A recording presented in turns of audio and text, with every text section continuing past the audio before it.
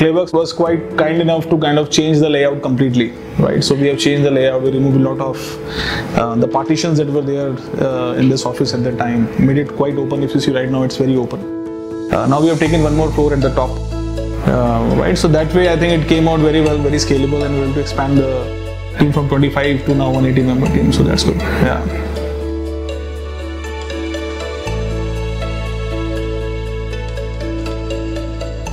So I'm Jayesh, co-founder and CEO at Brick & Bolt. Brick & Bolt is a managed marketplace that is providing construction services. So our customers are the B2C customers like you and me, who has a plot of land, who want to construct something on it. So we come, once he has a very basic requirement, we help with design, and finally we construct the houses. So we have a technology enabled to kind of ensure the construction is being done predictably, on time, and as per quality. We were working in a pure co-working space where there were a lot of companies, and we want a somewhat more dedicated space. So ClayWorks was, at this office at least, was in very heart of the city. In our case, the customers come to office and they meet us. And then with a lot of bricks, it was going very well with Brick & Bolt logo as well. And so we liked it and we came here. Yeah. So. When we came, I think we were like 25, 27 people team at that time. And of course, after that, COVID struck 3-4 months after we moved in. But right now, we are 185 member team at this point of time.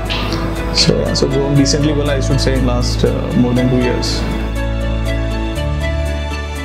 So we had this space very close to their existing office, and we had a large setup where they could have expanded to up to even 100, 120 people, and so we allowed them the flexibility to expand from 15, 20 to 30 on demand basis.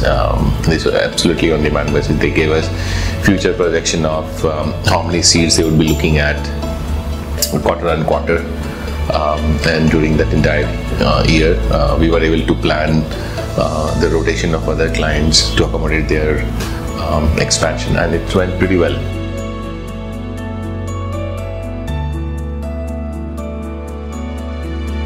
I think the first thing we like the vibes, I think, because of this earthy color and all, and going very well with Brick & Bolt, right?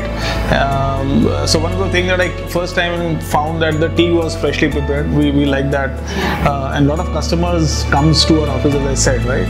So we really want somebody to serve the tea, coffee to the customer, and the guys have been very kind enough to do that. We have a small the pantry thing and being served and all. So I think all that has been making a decision. Then we wanted some kind of an enjoyment for this folks, so the football table and everything has been added up. So yeah.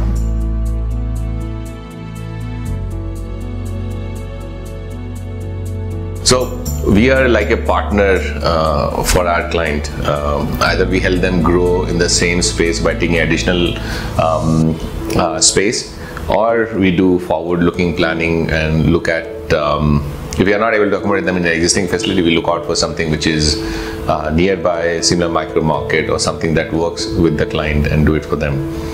So yeah, a lot of hand-holding with the client in terms of their expansion plan. But yeah, I'm extremely happy that my team was able to do that.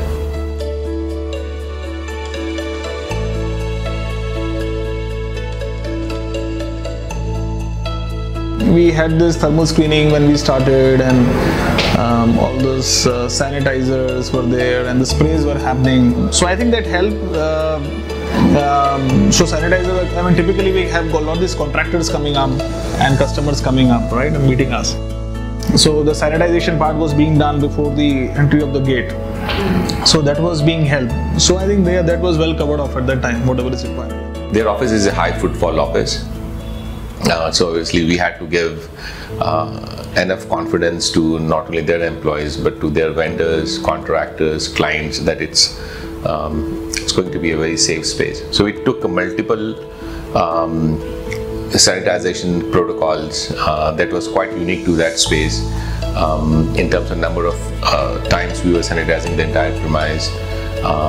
That office is a touchless office. We don't have physical switches, it's completely sensor driven, air conditioning, lights. So that worked pretty well in their favor. I think that's the whole reason why you go to any managed space, right? You don't want to have, you don't want to have high capex, right? So of course that helped, and we have to only pay for the seats that we are doing. Now, for example, we have gone to the top floor. We're only paying for the seats that we are occupying, right? So it always helps to manage your cash flows and reduce the spends. Yeah.